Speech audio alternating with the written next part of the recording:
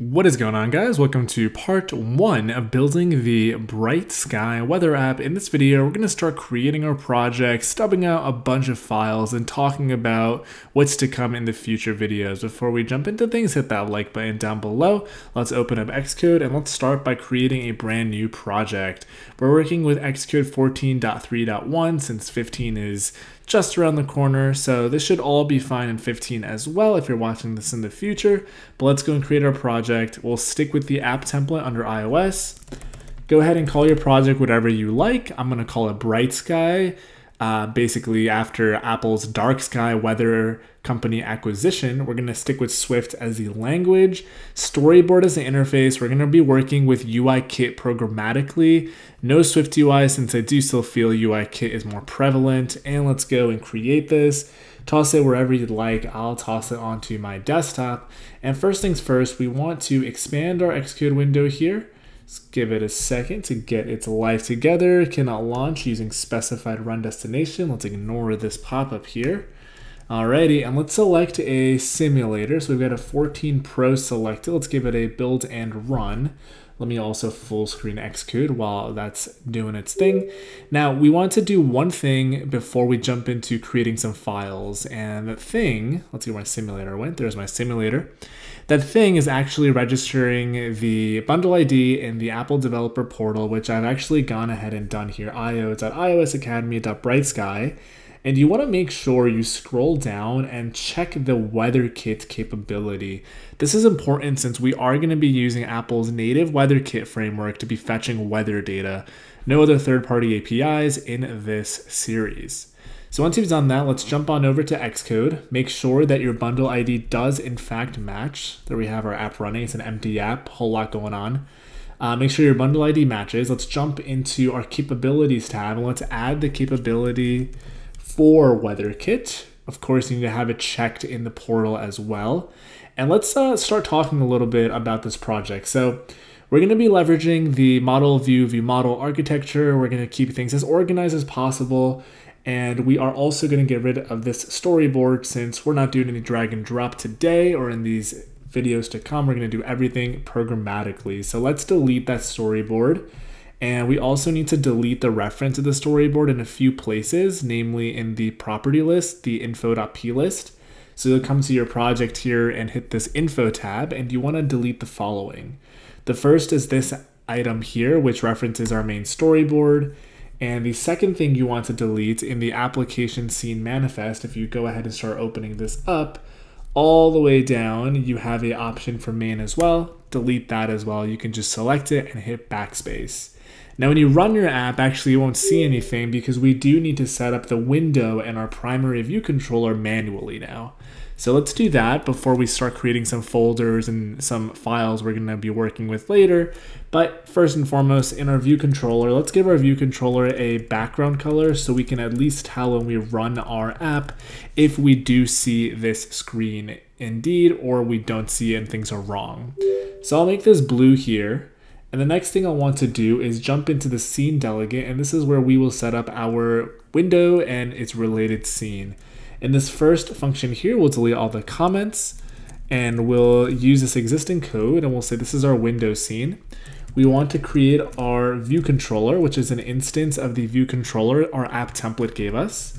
We'll create a window, which will be of type UI window with the window scene right up above. So window scene is going to be window scene like so. We're going to say that this window has a root view controller of the view controller right up above. We'll say self.window equals window. And before that, we'll say window, make key and visible. So now that we've got this in place, give your app a build and run, and we should see our blue screen, which should let us know we're actually in good shape. We've got rid of the storyboard and we're all programmatic. So cool, good deal. What do we want to do next? Well, we want to create some folders on the left and start organizing some of our files that we also need to create. So let's create some of these folders. You can right click and do new group, or you can use a shortcut and hold Command Option N to create these groups. So we want a folder for views, and we certainly want some view models to configure said views. We're going to want some models for our data types. We are going to also want controllers. I like having a other folder as well. Some folks like to call it resources, call it whatever, works best for you. But let's start organizing this stuff. So app delegate and scene delegate, well, this kind of fits into other, so I'll toss it there. View controller, clearly a controller, we'll toss it there. Assets and our launch screen nicely fit into other, so boom, there they go. And we basically have our overall structure. I will go ahead and create one more folder called managers. And this is to house a few different types of manager objects that we will be creating, namely our location manager and our in-app purchase manager. Our project, as mentioned in the intro video, will definitely be including a paywall and subscription element where users can upgrade to see more weather information utilizing WeatherKit. So let's actually go and create some of those manager objects. So I'll create a new Swift file here, and the first one will be location manager. Alrighty, the next one here we can create will be, all right, come on Swift, let's go. Okay, Swift file, we'll call this IAP manager, otherwise known as in-app purchase manager. And what I'll also do in this case is we're going to be utilizing Apple's WeatherKit all over the place, and it'd be nice if we could co-locate all of the logic to fetch weather in a single place. So what I'll do here is I'll also create a file and I'll call it Weather Manager. That way we're not calling, the weather service that Apple provides all over the place and controllers and here and there. We can co-locate all the code. So let's start stubbing all of this stuff out. So we'll have a final class, location manager. We'll say static, let's shared. We'll have this as a singleton. And we'll also have this inherit from NS object. Of course, we're eventually going to use core location in here. And our location manager kind of does what it kind of sounds like it's going to do. It's going to manage locations, particularly fetching the user's current location for which we want to get weather. So that's good to go. Next up, we've got in-app purchase manager. So we'll say final class, IAP manager. And once more, this will have a singleton, so we'll say IAP manager, and we'll privatize that initializer like so. So IAP manager will deal with, getting state for the user being a subscribed user, if they've upgraded or not, if their subscription is still valid. And once more, we're going to leverage WeatherKit to do so. So here we are going to say, let's do to do, bring in WeatherKit. Alrighty. Next up, we've got Weather Manager. This one is also pretty self-explanatory. Let's import WeatherKit, which we will end up using in the videos to come. I will say Weather Manager is a singleton as well. Alrighty, Weather Manager is an instance of Weather Manager. We're going to privatize that initializer so we don't inadvertently instantiate this elsewhere. And we're basically just going to have a single function, which is going to be public func get weather for location, and this will be a CL location. And the reason autocomplete isn't cooperating is because we need to bring in core location where that CL location symbol comes from. Alrighty, so these are our managers, looking pretty good. Let's start talking about what controllers we're going to need. So our application, the way we're going to design this, if you recall, is we're going to have two tabs down here, one for weather and one for settings. Settings is where we can show things like rate our app, privacy policy, as well as information about the user upgrading to the pro plan of our app. So what we essentially need is, at a bare minimum, 3 view controllers. Now, we've already got this template view controller. I am going to rename this to be weather view controller, and I'll also rename the file name here. Let's make sure we do the whole name, so weather view controller. Let's create another Cocoa Touch class. This is going to inherit view controller as well, and I'll call this our settings view controller. Create it like so. We can get rid of all this commented out kind of boilerplate, if you will. We'll say the background color is system background and just leave it like that for the time being. Now we also want to embed this inside of a tab bar controller. So let's create a subclass of a UI tab bar controller is what I'm looking for. I'm just going to call it tab view controller. Now this is going to be the controller that will handle setting its own tab view controllers, and we'll actually do that here since it's fairly straightforward. So we'll say tab 1 will be a weather view controller like so. Tab 2 will be a settings view controller, and we only need 2 T's there. And finally, we can say self.set view controllers, and we will pass a array here, and this array is going to have these controllers embedded inside of a navigation controller.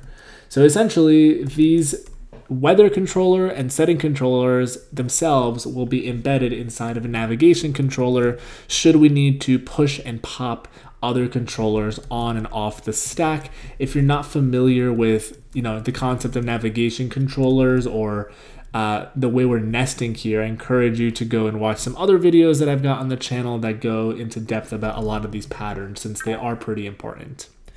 So now we go ahead and try to build the project and we run into an issue, and that issue is back in our scene delegate, we're trying to create this view controller and it doesn't exist. And the reason it doesn't exist is because we just renamed it. We want our root controller to be the tab view controller like so. Let's jump back here and give these tabs titles. So we'll say tab1.title is going to be weather. Here we'll say tab2.title is going to be settings, and let's give this a build-in run and let's see what other issues we are running into.